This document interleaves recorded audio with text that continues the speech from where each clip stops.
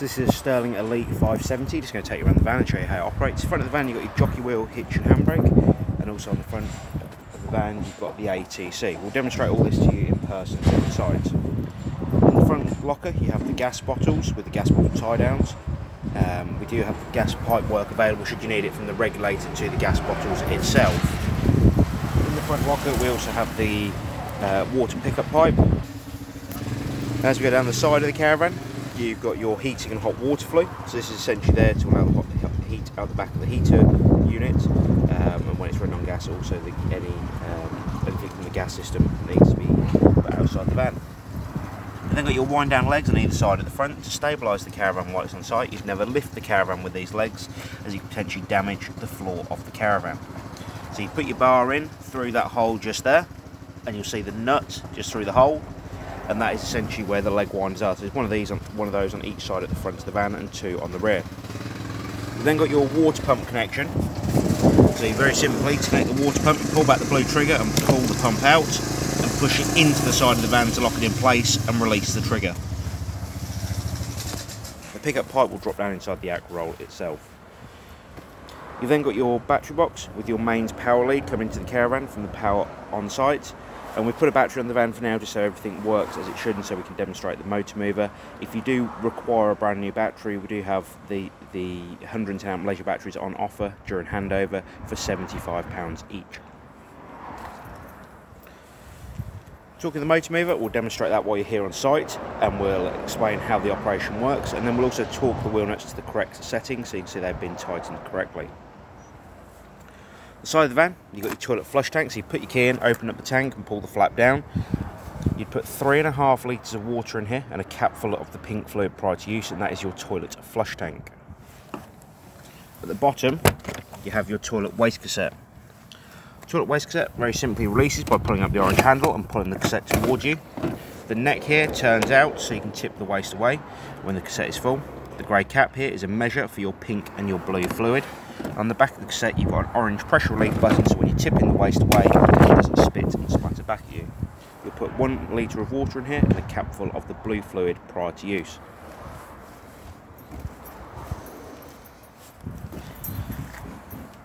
On the back of the van you've got your 2 wind down legs to stabilise the caravan. Like I said before, they are only there for stabilising, not lifting the caravan. If you lifted the caravan with these, it potentially damaged the floor.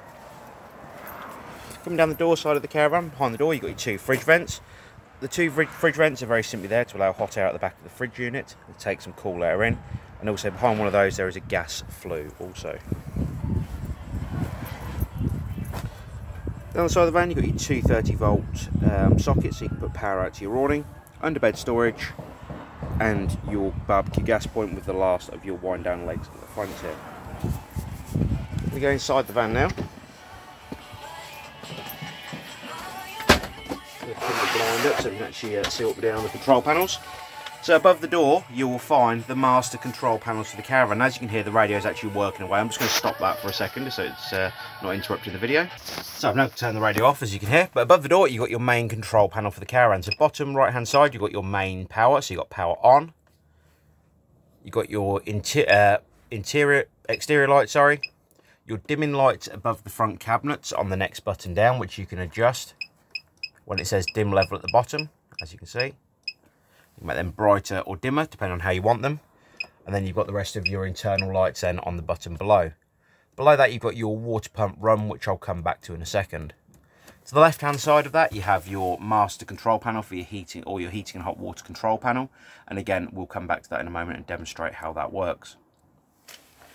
We're going to go underneath the seat on the right hand side front of the caravan now. Now we've got the power turned on, and we're going to make sure the yellow drain down valve is in the correct position. Underneath the seat down here you'll see the yellow valve.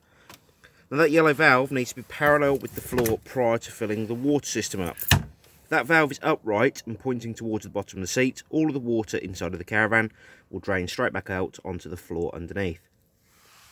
In here also you have your mains, your consumer unit essentially.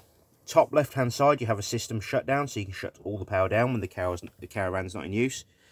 You then have your charger switch, which you need to make sure is green at all times when you're using the caravan, and the heating and hot water switch also needs to be illuminated orange if you are running on 240 mains. So that is when you're running on 240 mains, both the charger and the heating and hot water need to be lit up. The reverse polarity switch will illuminate red when you're in European countries that require the power reversing. Underneath this panel here, you have your 12-volt fuses for the caravan.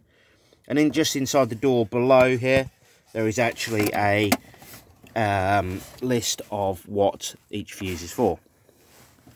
Little tip for you when it comes to the household trip switches: if you hit the test switch when you're connected to power on site and the test switch doesn't drop down, it means there is no power coming into the caravan. If you hit, sorry, that's if it doesn't drop down. If you hit the test switch and it drops down, that means there is power coming into the van, like you can see just here. That list of fuses, as I said, is just inside this door.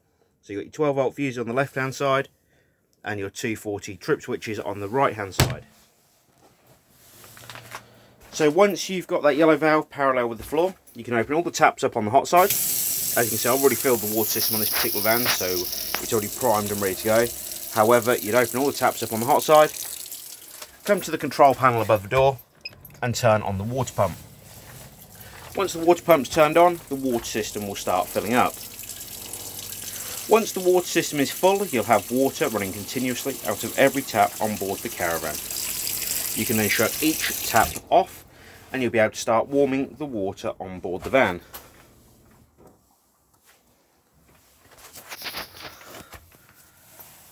Above the door on the left hand side, so you've got the black control panel, which is your mains controls and your light controls. Above the door, you've got your control panel for your heating and hot water. So to turn this control panel on, you'll press the button on the bottom left-hand side, and the control panel will wake up. At the top here, it'll indicate if you're connected to mains power and you've got the heating on, that the heating pump is running. And on the right-hand side, it'll indicate that you've got mains power coming into the van, and below that, the current room temperature. If we hit the menu button, it will take us into the options for the caravan. At the top here, you've got minus or plus for your room temperature. Below that, you've got your hot water temperature, so you've got hot water on when it's halfway up, and hot water boost when this bar is completely full. Below that, you have the amount of power coming into the caravan. So if you're on a site with mains power, you'll need to select either 1, 2 or 3 kilowatts if you want to use mains as the power source for the heating and hot water. It will depend on what site you're on to what you set this to. If you ask at the site office when you arrive on site for your holiday, they will be able to advise you of what power source to run this on. If you want to run gas for your heating and hot water, that is also very simple. You hit the gas option on the bottom left-hand side here.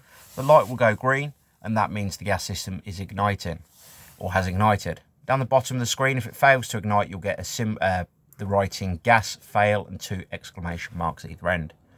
You do have some advanced options in this control panel if you hit the cog symbol just here. However, for this, we do advise you read the manual.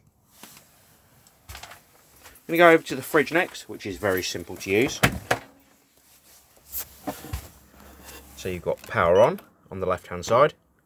You then got the option to run mains power, so when you're connected to mains on site, and you can use the button on the right-hand side to control the fridge temperature.